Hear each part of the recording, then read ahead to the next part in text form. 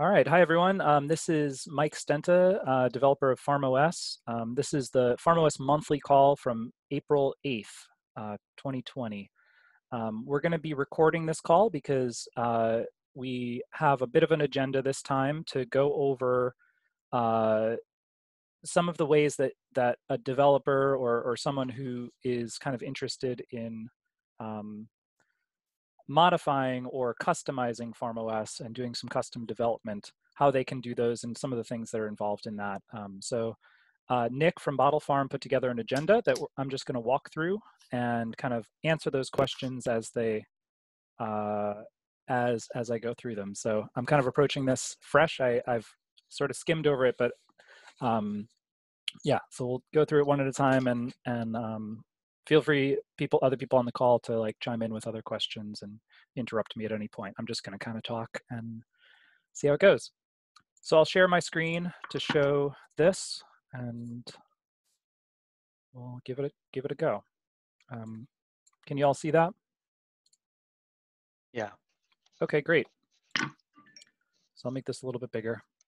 And I've got a local development environment set up here. So I've got an old snapshot of a farmOS instance here that we can kind of play around with. And I've got the code base opened up in PHP Storm here, which is the IDE that I use. So this right here is just kind of a standard, oops. This is just kind of a standard Drupal web root right here. And I'll dive into some things once we get to that point. But let me start with the document here. So first question, what modules to enable or install to be able to modify? So that's a really good question, because Drupal, and therefore farmOS, does a lot of stuff, allows configuring of a lot of stuff through the user interface itself. So you don't even need to use code to do a lot of things. So farmOS is largely built with those features kind of as much as possible, so that we can then export that to code and have it managed to be able to see what's overridden and what's default in the system. So I'll show you what that means in a minute, but first of all, on the modules page, this is just the Drupal's modules list. So you go to admin/modules. You know, there's a ton of modules, and a lot of these are like Drupal and contrib modules. They're not even specific to farmOS. All of the farmOS ones are kind of under these farmOS groups. So there's kind of the main farmOS group, which has all the modules that come with farmOS. Then there are farmOS beta modules. These are ones that are in farmOS but are kind of designated as beta just to kind of set expectations low for them. We also have some deprecated ones that will be removed. They should be disabled unless you have an older installation. farmOS contrib, this is kind of what we use to designate modules that are not included in farmOS, but other people provide, or that the community provides. So these would be things like the beekeeping module, eggs module, maple and mushrooms, the forest module, things like that.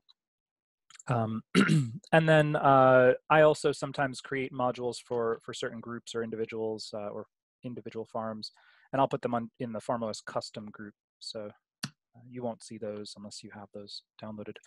But so one thing I want to show is that if you're developing farmOS, when you first install it, it's not going to enable a lot of any of the like development modules, and there's a lot of things that will that you can turn on to make development easier. So for example, all of the lists in farmOS, like if I go to the plantings list,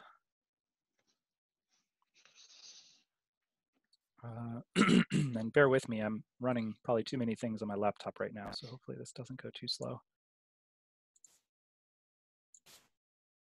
Also, oh, here, well, here, two things. So first of all, if you're setting up a local development environment, I would highly recommend using Docker. You don't have to, but we have a really good guide here for setting up a local development environment using Docker. So I would follow that guide. That's what I'm using right now, so to give context. Another small thing, real quick tip that I would strongly recommend if you're setting up a local site is to go into admin config system cron and make sure you have this set to never for run cron.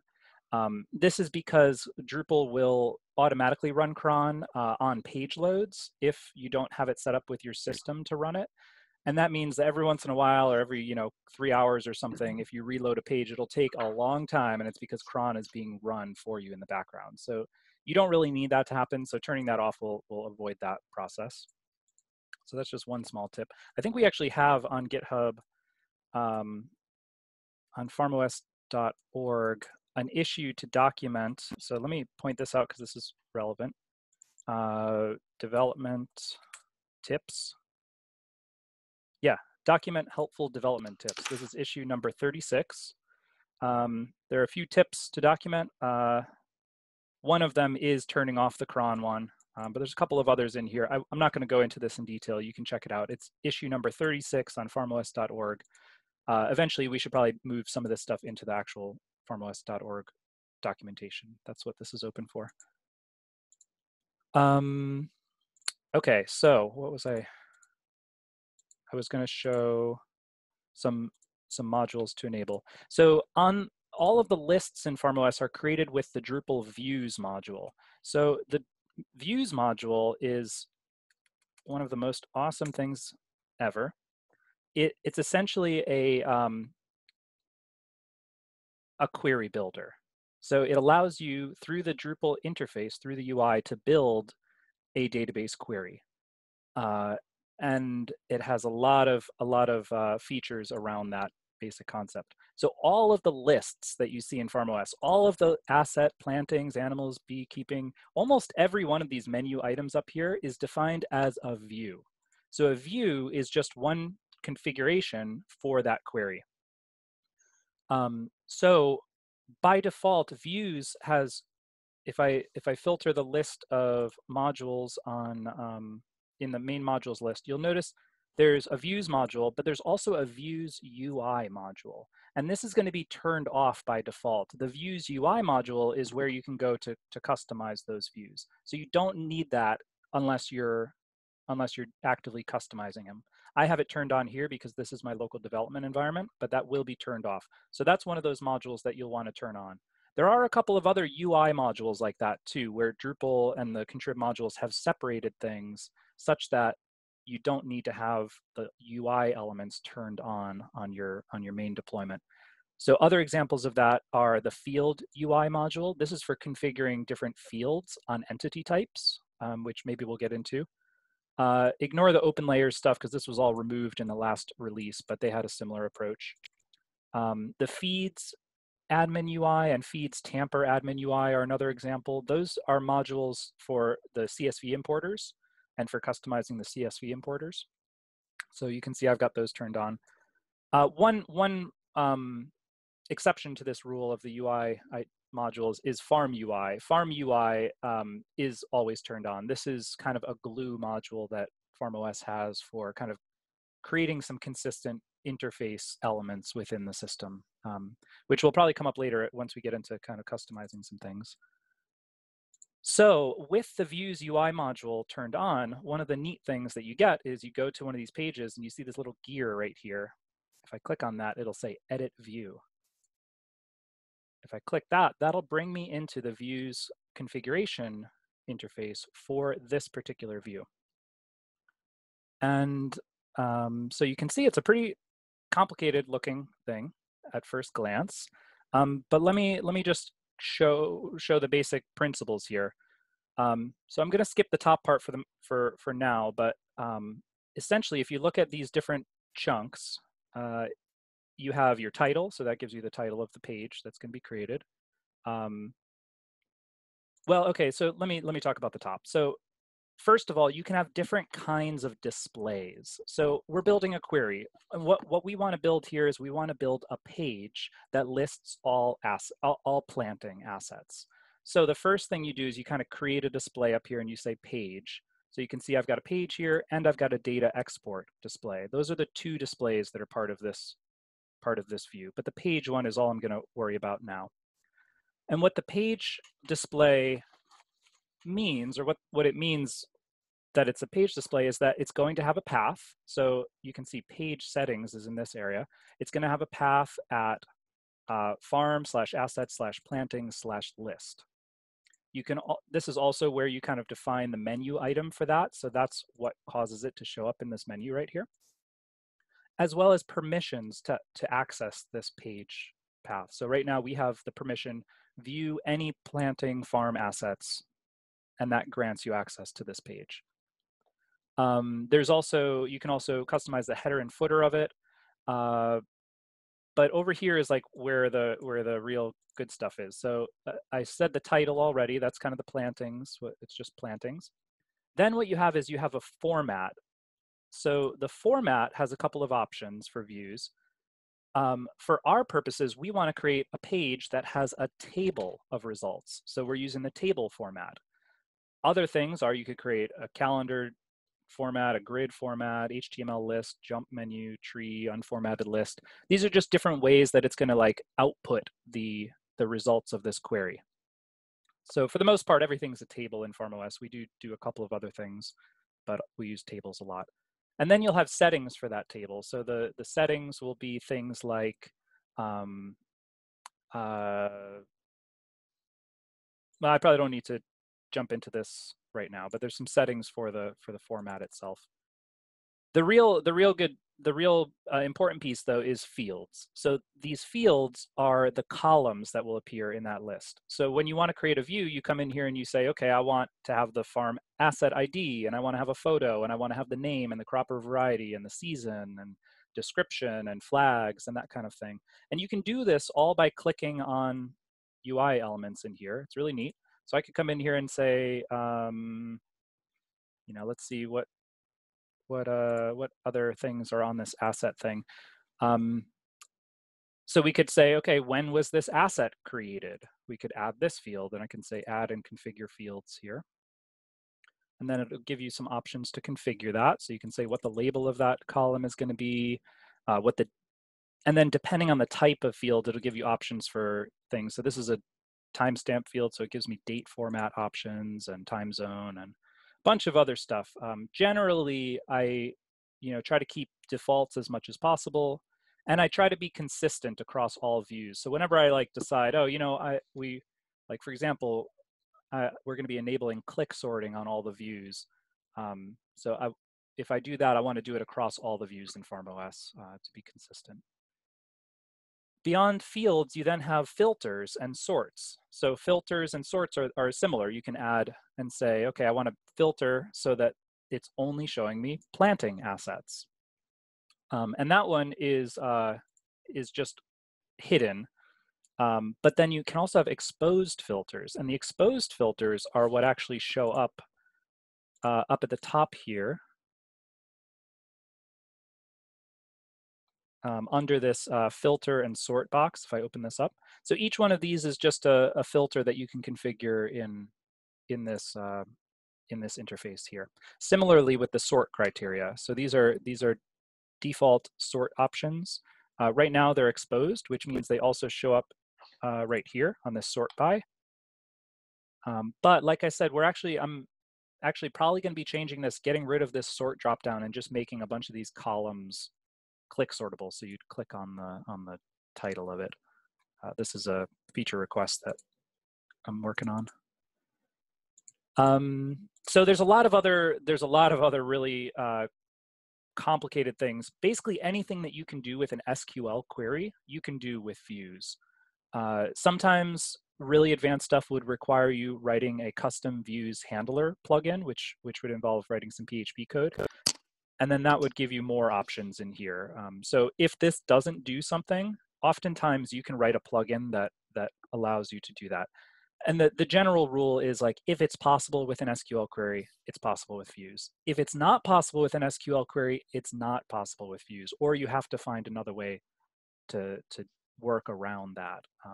So it might require some knowledge of SQL and the abilities and limitations therein, but this is essentially a single SQL query that's being run to generate the results of this view. One other quick tip, and I know I'm probably spending way too much time on just this one, on just this one thing, but there's some configuration for in the views settings that will allow you to view the actual query that's being run, so that if you want, you can open up a MySQL client, outside of Drupal, and test out that query outside of views. So sometimes if you're doing like advanced query development and something's not working, you might want to show the SQL query. So that's what this is here. So I'll say save configuration. I'll show you what that looks like in here. Let me reload this page, I think.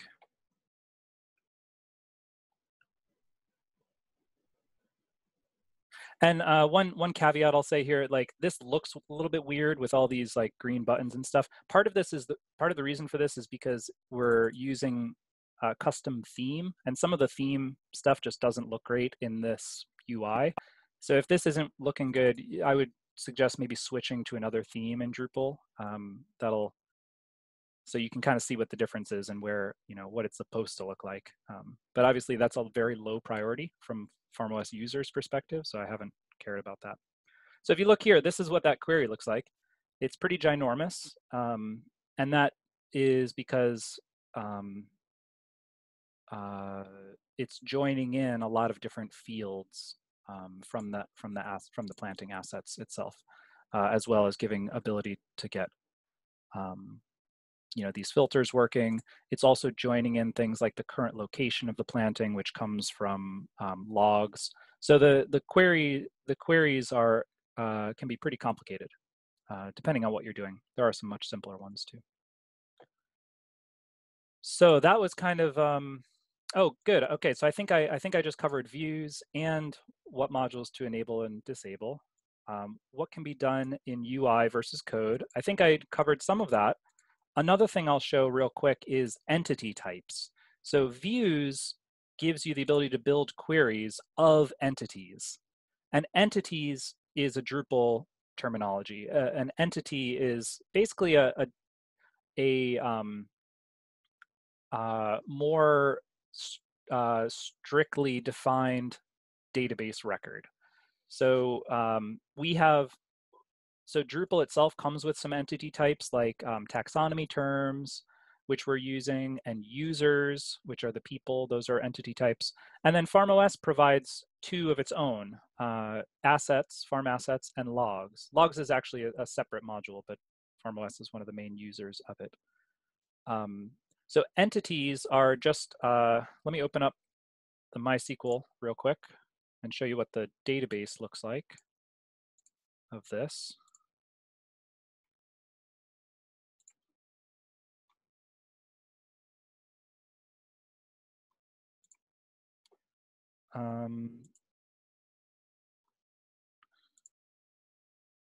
And I'll caution you against being overwhelmed by the number of tables. A lot of it has to do with just the way that Drupal breaks up entities and fields into separate tables to allow them to be reused across different entity types. But at its very basic level, there's a farm asset table. So let me open up the farm asset table. So this is the primary table for assets. So each asset has an ID, it has a name, a type, which would be animal or planting or equipment, the user ID that created it, created date, change date, and archive date. All the other fields that are attached, that are available on these entities, use Drupal's field API. And the field API, I'll show in a moment, similar to views, is like a very advanced way of kind of building out data models through the UI. But similarly, there's a field asset table, and there's also a log table. Oops.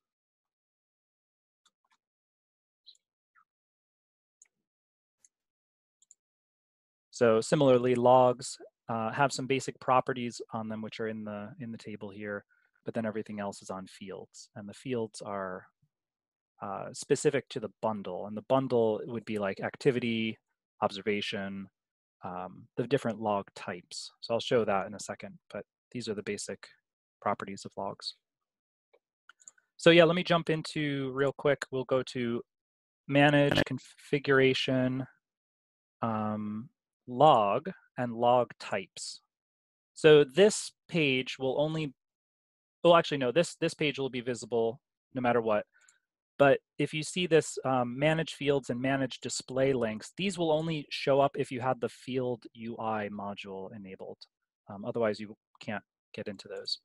But this log types page shows all of the different types of logs that are currently defined.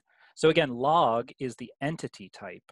These are considered bundles or sort of subtypes in a way. The reason they're called bundles is because they're essentially a bundle of fields. So you have your base entity type, which is the log that has a name, a user ID, a timestamp, and then you have bundles that add fields to that. So for example, if we look at, let's look at a seeding log. I'm going to go over here and click Manage Fields.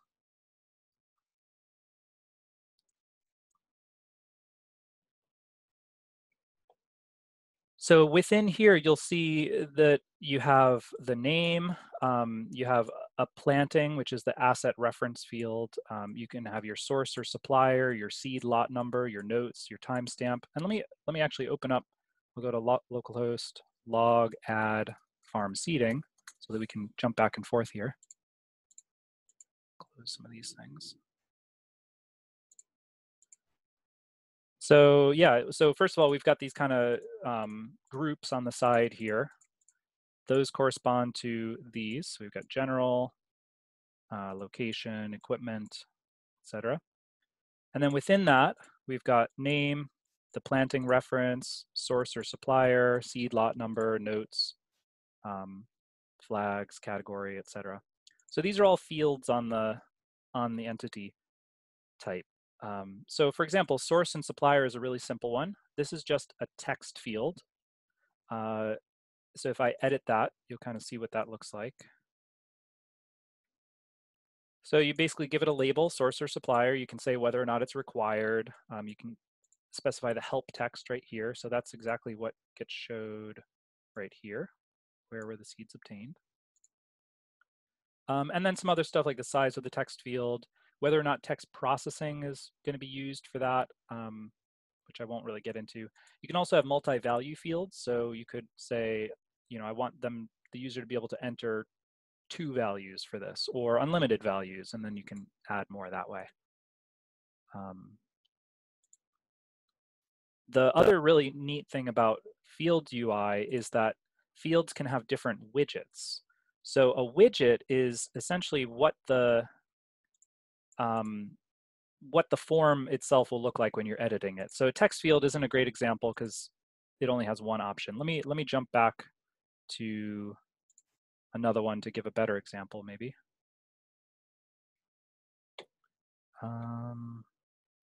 Yeah, okay, the flags one. So if we look at this form,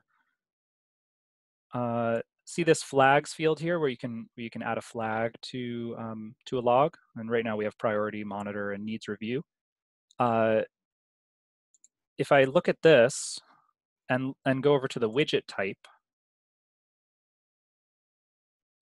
there's a couple of different options here. You can either have it be checkboxes or radio buttons, or it could be a select list. So I'm just going to go ahead and change this to a select list.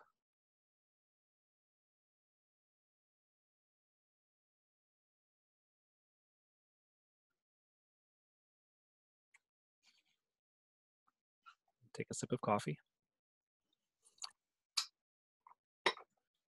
And then I'll refresh this page.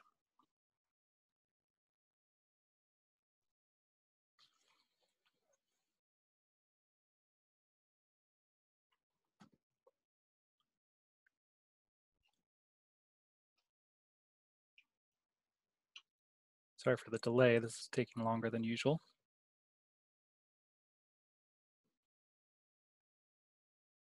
So now you can see this has changed to a select list. So pretty simple, but it's a powerful concept to know about because you basically have different field types. So there's text fields, there's entity reference fields, there's number fields, and then you have widget types. So you can change how the user interacts with those fields when they're actually entering data. You also have display types. So that's just that's when we're looking at this on the editing side. So when I'm up here on, creating a log and I'm editing a log or adding a log.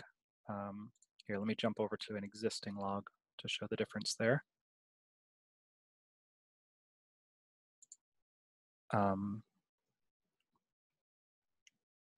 I'll also go here. So then you also can control the display of those fields. And that corresponds to the difference between the view tab and the edit tab when you're looking at a log or any entity. So if we look at this manage display tab, it'll show all those fields again, but then it gives us options for how they should display. So let's look at one that's a good one. That makes sense. Let's see.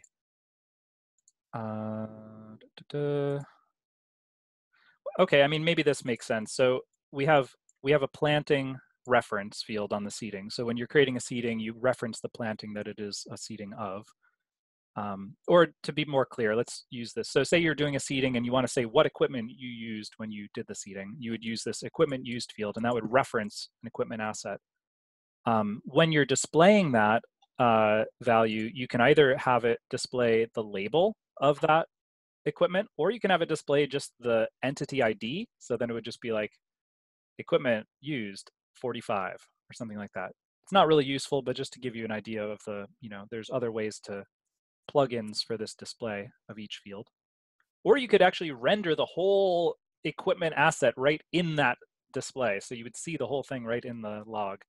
Again, that doesn't really make sense in our context, but that is also possible. So is that how you would display like the map of that entity, like where it was? That's a great question. Yeah, so let's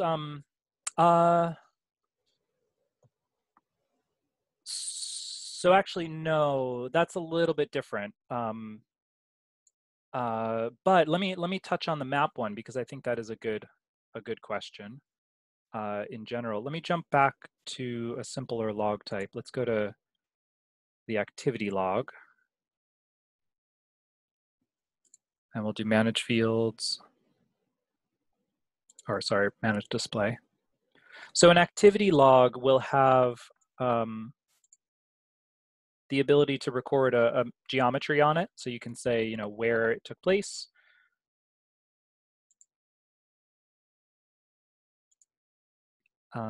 So that would be, let's see, down here, this geometry field. So then, you could, this is a great example of the possibilities of display types. So right now we have a custom display type provided by farmOS that will render the geometry in the farmOS map. So it'll actually show an open layers map and render that in the farmOS map. I could also change it so that it doesn't do that, and instead it just spits out well-known text or GeoJSON or KML or things like that. So I could probably demonstrate that super quick here. So we're just going to say test geometry field, and I'm going to go to location and geometry. So first of all, I mean, the same applies for a widget. If we look at, and I'll open this in a new tab. If we look at the geometry field widget, let's see, where is that? Location, geometry. We're also using the farmOS map widget for that too. So that allows us to say, okay, in order to enter a geometry, we want people to be able to draw it. But I could also change that so it requires you to enter in well-known text instead, or GeoJSON, and you wouldn't see a map at all, and you just have to type in or copy and paste that. But we want people to be able to draw. So I'm going to just draw a quick shape here. I'll say boop, boop, boop, boop, and then save that.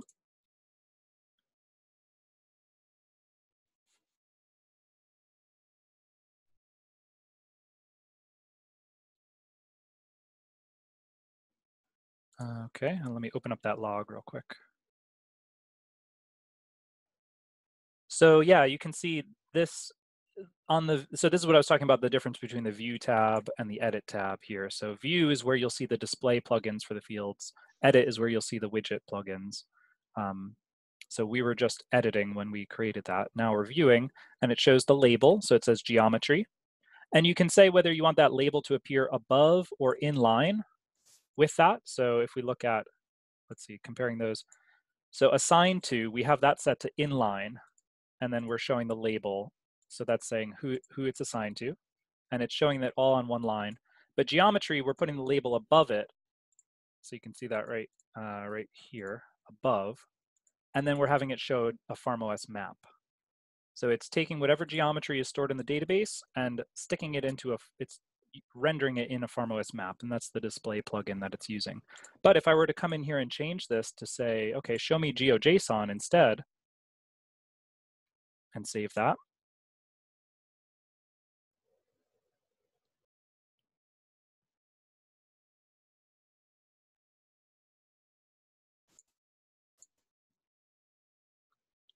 It's a bit painful how slow this is, but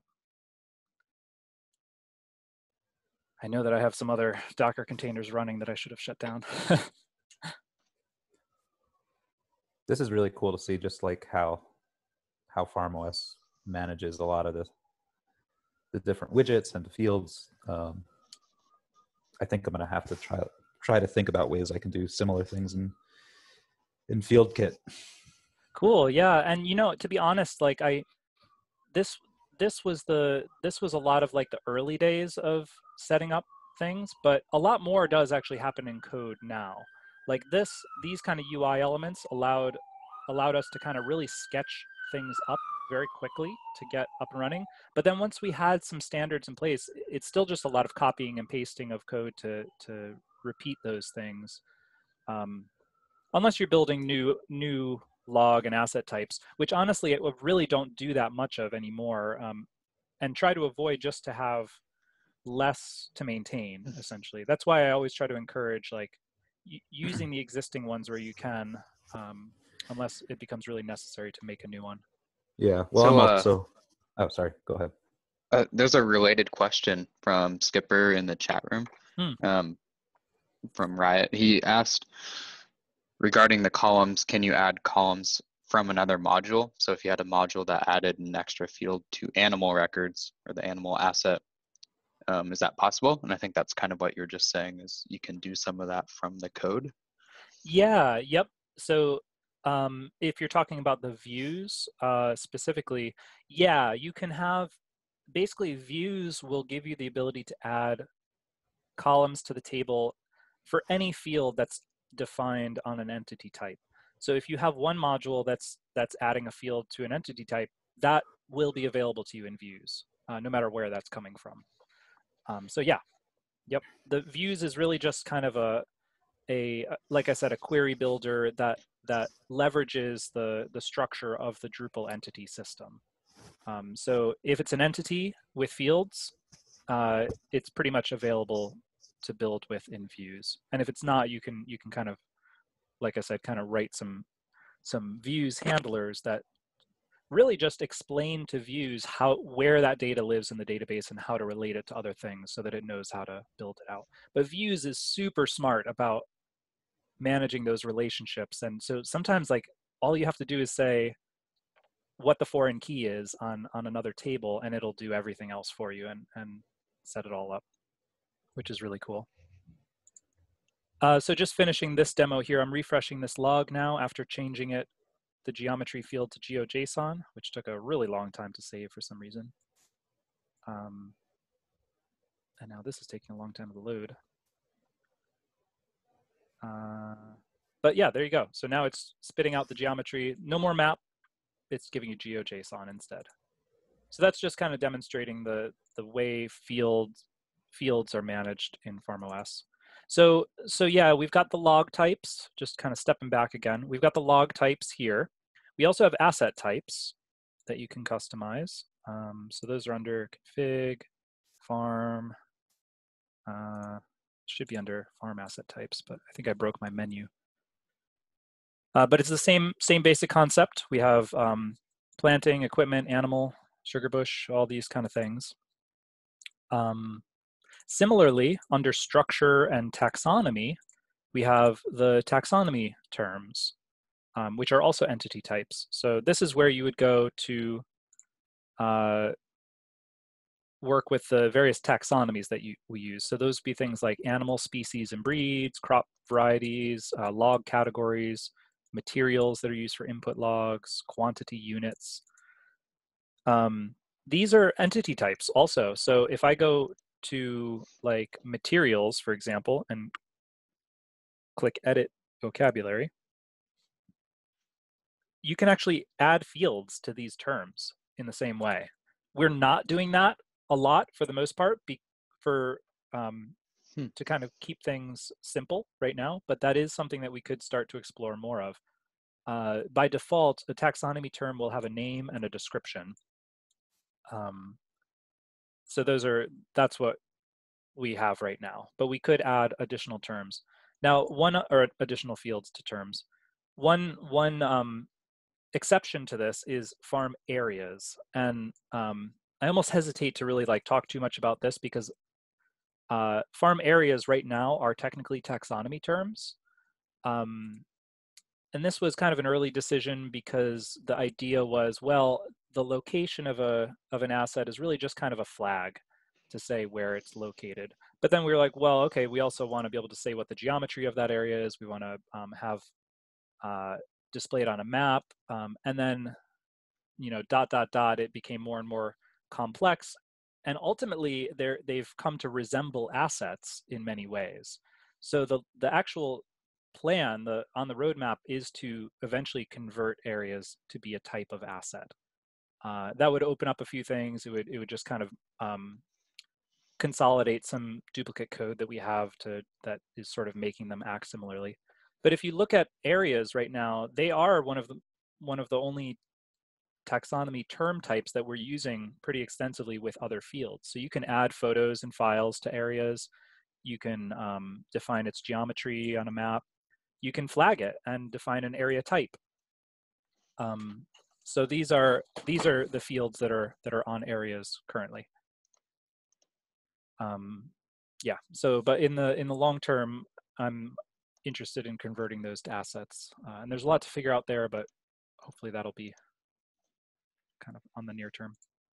So I should probably jump back over here. I've been talking a lot, and it's already, I think I only got through a couple. Okay, using features. So this would be a really good next step real quick. And I'm just going to try to touch on this one quickly because I think it'll bring full circle some of the things that I just showed. So features is a really interesting module for Drupal that allows you to build other modules. And you do that, oops.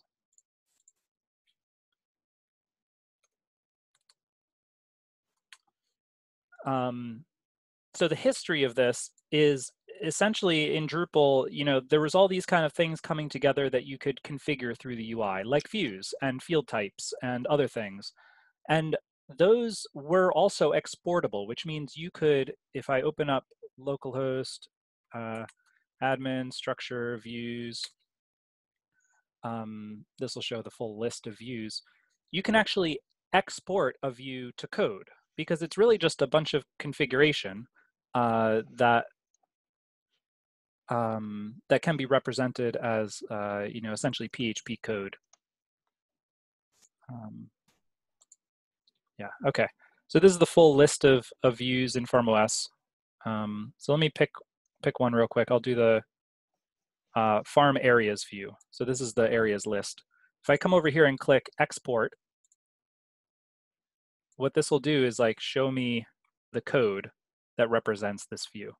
And now if you put this in the right place inside a module, that module is essentially providing this, this view. So what features did, you know, someone back in 2009 had the bright idea, oh, why don't we make a UI for building modules of exported code? so that you could basically go in and say, hey, create a module. I want it to include this view and this set of fields and this these other pieces of configuration. Da da da da da. You click a download button and it gives you a tar file with a new module that you can just enable on your site, and then it is providing those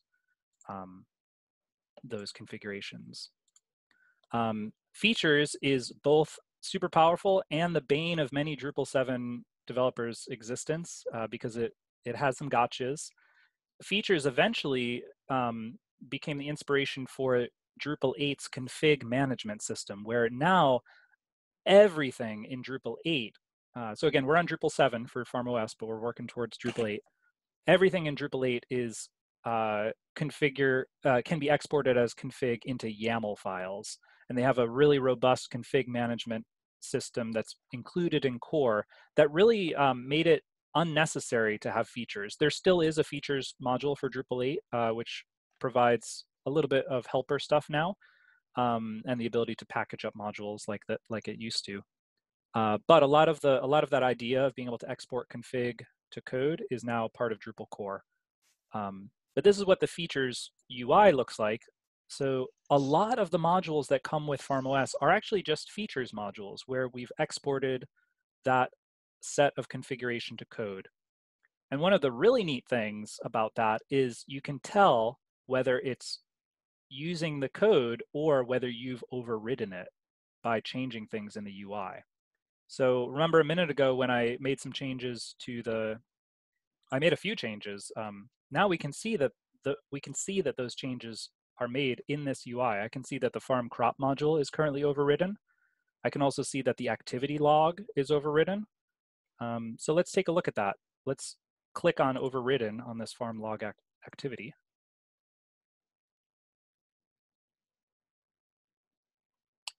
And we can actually see a diff of what the difference is here. So the main thing, I'm gonna gloss over these other ones up here because that's kind of one of the gotchas. But one of the main things here is that look, we changed from being from using a geofield or from using a map to display the geometry of an activity to doing GeoJSON. So we can see that that's here, and now I can come up to this Recreate tab and download this new version with those changes included. So I can download this, pop it into my Git repo, and see the diff in the Git repo, commit that change, and then it's part of farmOS. So, I'd come here and I click download feature. And I'll just real quick jump into profiles, farm, modules, farm, and then this one happens to be, I'll just save that there and open that up. So we've got our farm log activity tar file, and if I open that up, I see the farm log activity module that it just created. If I look in there, it's just the same module files, but this has the changes that we just made. So now let me just drag that into, you have to know where these live to be kind of efficient with this, but over time it becomes muscle memory. But again, I don't actually do all that much of this anymore because things are pretty stable. So now if I open Git and look at the changes that were just made, okay, so first there's a couple that I want to ignore, and those are the ones that I was mentioning before. So let me just discard those changes.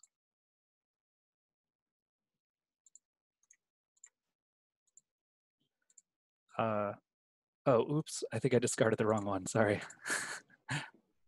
Well, hopefully you get the idea. You basically export that to code, and then you can commit it to the Git repo. So that's one way to do it. The other way to do it is just via code. So if I come into my code editor and say farm modules, farm, let's look at that activity one, farm log activity.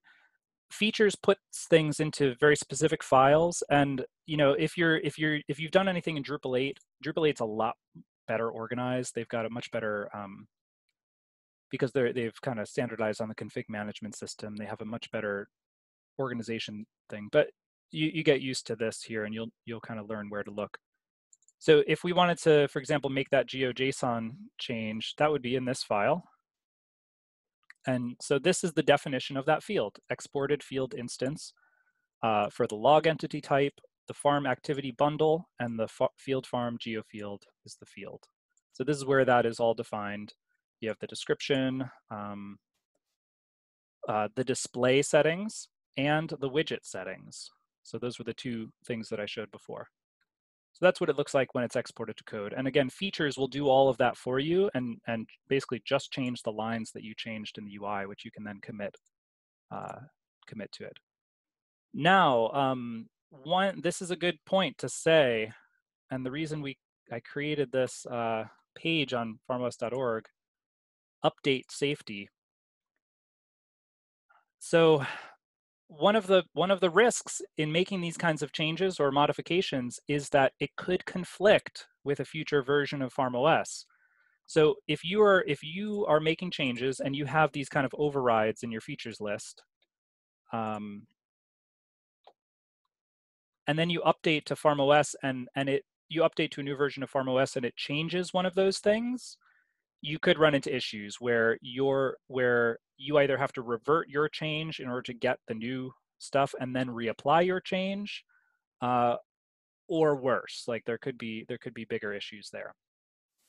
It's hard to explain all the different possibilities, so that's why I just put together this very general page on farmOS.org that says, this is great, just be really careful, and it would be always best to have a development site that you're testing against before you deploy, before you're deploying your changes, so that if you're making changes and you need to update farmOS, test that update locally first. Generally, all the updates that I make to farmOS for new versions and stuff, those updates are all tested to work against the default farmOS configuration. There's no way that I can know if that's going to break your customizations. So that's just to say, be careful. It's probably not as bad as I'm making it sound, but I want you to be careful. Cool. I'm jumping around a lot. Is this making sense? Is there anything I should circle back on? So I covered using features. This is real good for me. This is perfect. Great. Okay, great. So I could jump into creating new asset types and new modules. I just want to quick run over these things, see if there's any other quick ones I can do in the UI stuff. I kind of went over taxonomy terms. Do you think that covered what you wanted to see, Nick, generally? Yeah, we're good there. Cool. Modifying the dashboard, I'll talk about that with the modules. Modifying log forms, I think I showed that with the field UI stuff. Creating new log forms and types, creating plan types, and adding new flags. Yeah, so a lot of this next stuff does require some module work. I'm very excited to jump into that, but also we're at 2:53. How is everyone feeling? Should we make this into a two-part series? Or do you want me to do like some real quick in the next 5 minutes stuff? I'm fine splitting it into a two-part. I think there was a lot to learn there. Get us all started on things, and we can wrap back around to it later. Okay, so maybe this one we just had a quick focus on what can be done kind of through the UI and a little bit of the features export stuff. Maybe next month we could jump into some of the more module development stuff. Does that make sense? Or is there anyone that's like really chomping at the bit to see some of the code? I wanted to ask a few things about just the dashboard. What is possible to modify the dashboard? Okay. I'm familiar with the code side of things, but maybe could you just explain visually what is possible with the code without showing the code? Maybe as an intro absolutely. for next month. That's a great idea. So let me open up the dashboard. And by dashboard, you just mean the home page, right? Or the main page you get to? Mm-hmm. Yeah. Cool. Yeah. So real quick, the dashboard is a single page callback that we have in the system that actually allows other modules to add panes to it. And I kind of call them panes, but they're just these boxes. I'll show that in a second. The other thing to note is that you can also add tabs to it, and these are just defined as other page callbacks in Drupal's menu system that happen to be also defined as tabs here. So Drupal has a whole menu system that says, you know, okay, we've got well, here I can even jump in and show like the menus here.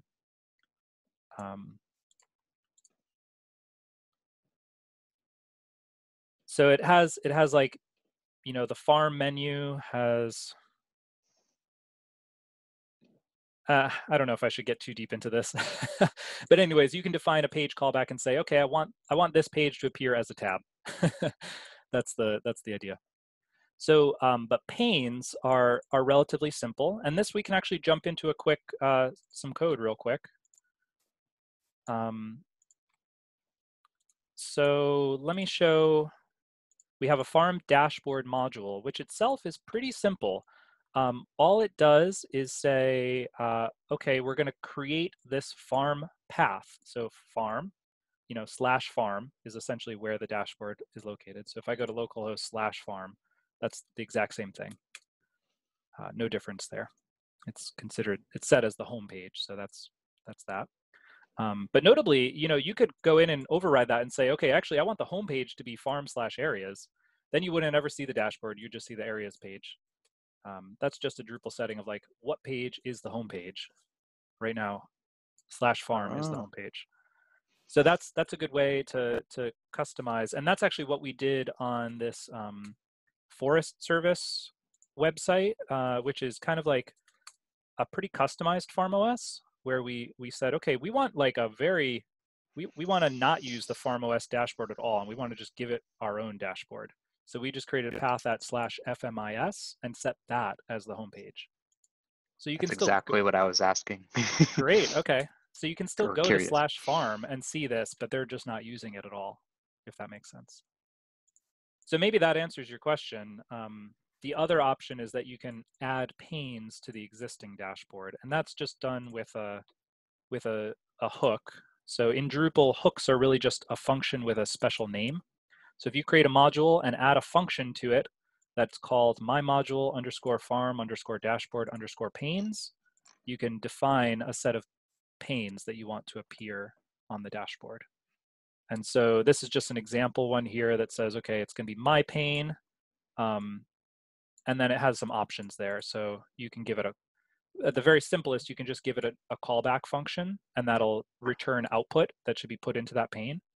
So for example, let's look at this metrics pane, I think is a really good example. And Paul is familiar with this one. If we look in the farm metrics module, and in farmmetrics.farmdashboard.inc, it's implementing that hook. So it's saying farm metrics _farm_dashboard_panes, and it's saying, okay, we want to create a pane called farm metrics, and give it a title of metrics, and the callback is going to be farm metrics dashboard pane, which is just this function right down here. And all this does is loads up the metrics, iterates through them to build, you know, rendered list items, and then outputs it as HTML. So if I wanted to come here and say like output dot equals hey all, and save that, I can come back here and refresh, and hey all, there it is. So that's a really simple example. You can also do other things where like this is actually a view. The late tasks is actually a view. So that's defined in the views UI.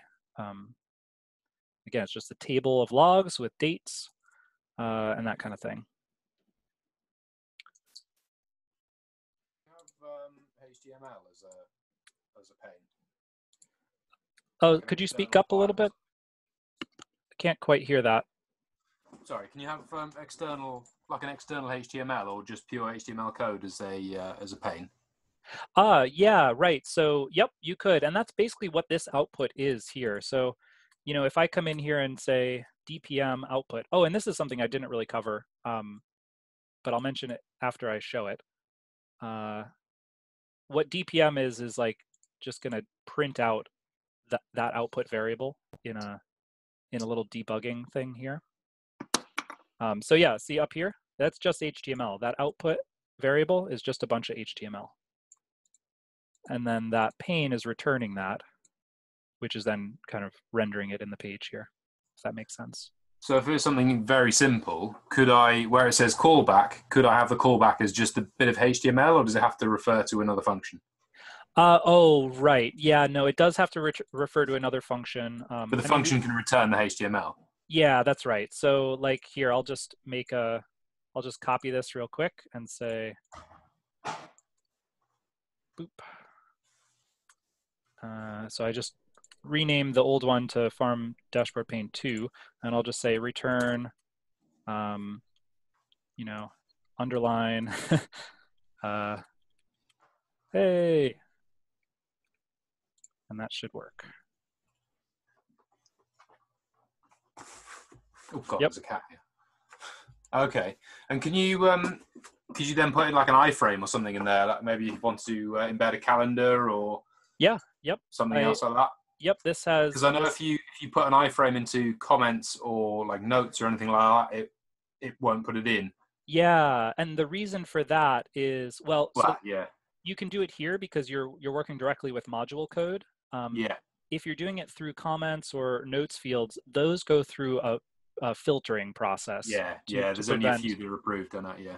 Yeah, exactly, and that's to prevent, mainly to prevent, like, you know, breakouts, malicious users. Yeah. But yeah, you could use iframes in here. Awesome. I'll have a look at that now. Cheers. And there's a lot of places you can do this kind of stuff. Like here, let me show one last thing. Think of a good example here. Well, okay, here, let's go back to the one that Jamie brought up earlier. If I go to an animal asset, oh, this is going to be painfully slow. Here, I'll do this on a live site because it'll go much faster on an actual server.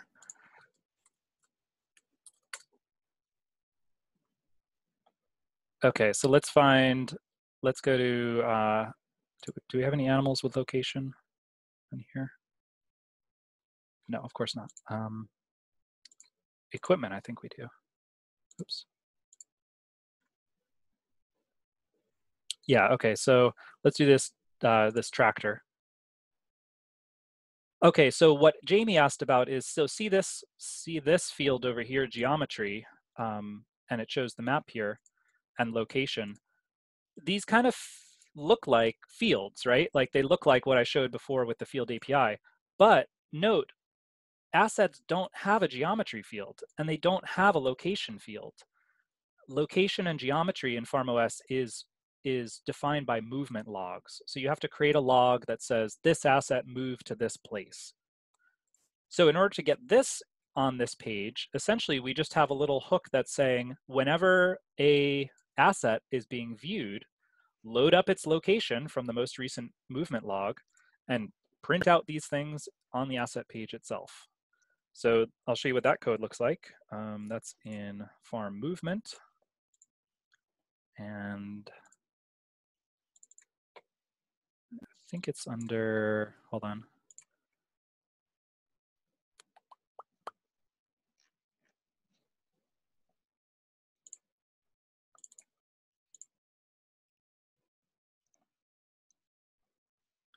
Where did I put that? Oh yeah. Okay, yeah. So this is hook entity view alter. So this gets run whenever an entity is being viewed. And so in this case, we're saying, okay, if this entity is a farm asset, generate markup to describe the location, and then stick it into this location field. So that then gets rendered in that spot right there. So in other words, like there's a lot of ways that you could add things in different places within farmOS just by implementing the right hook. And a lot of this is just Drupal's super flexible, customizable, modular approach with its hooks. Obviously, that also adds complexity in that, like, if you're trying to find out where something is coming from, it could be a little bit difficult. But there's ways of doing that with a debugger and things like that. And you can always ask me, because I pretty much know the code like the back of my hand at this point. Cool. So yeah, I think that's a good place to stop for this time. So maybe I'll stop the recording, and we can pick this up on next month's call and dig a little bit more into those module things. And one last thing I will say with this leaving off too is that we are working on moving to Drupal 8. And Drupal 8 is going to change some things, but the basic concepts will be the same. So some of the specifics that I might show, and this will probably more relate to next week's call when we look at, or next month's call when we look at code. The code structures might change a bit because, like I said, a lot of the config is moving to YAML files rather than this, the weird way that features kind of cobbles things together. But it'll be for the better in a lot of ways. That's just to say, like, prepare to learn. If you're going to do a lot with Drupal 7 and stuff like that, prepare to have to like relearn a couple things along the way. So, I'm hoping that a lot of that stuff, a lot of our migration will happen this year. Everything takes longer though, and there's a lot of other projects happening. So we'll see. The timeline is still kind of up in the air. So let's just say that optimistically, maybe if you wait until next winter to start playing around, like, we'll already be there. Maybe. Big maybe. Is Drupal 8 going to hate Postgres as much as Drupal 7? Great question. It's actually my priority to start testing with Postgres only in the when we're converting to Drupal 8. So in other words, like, I'm going to set up my development environment with Postgres and not MySQL and just start with that. So that'll hopefully answer those questions early on. And if we find that, like, okay, there's just too many issues, I'm optimistic though. I think it will work fine. And really, the issues that you've discovered are very, very small pieces that we can just refactor as we get to Drupal 8 too. And they're farmOS specific issues, and I think there's only 2 or 3 of them that we've identified. So I think largely Drupal already does support Postgres. It's just kind of our additional, like, complicated things that a few complicated things that we've done on top of that. So that is my plan though. I would like for farmOS 2.0 on Drupal 8 to be Postgres first.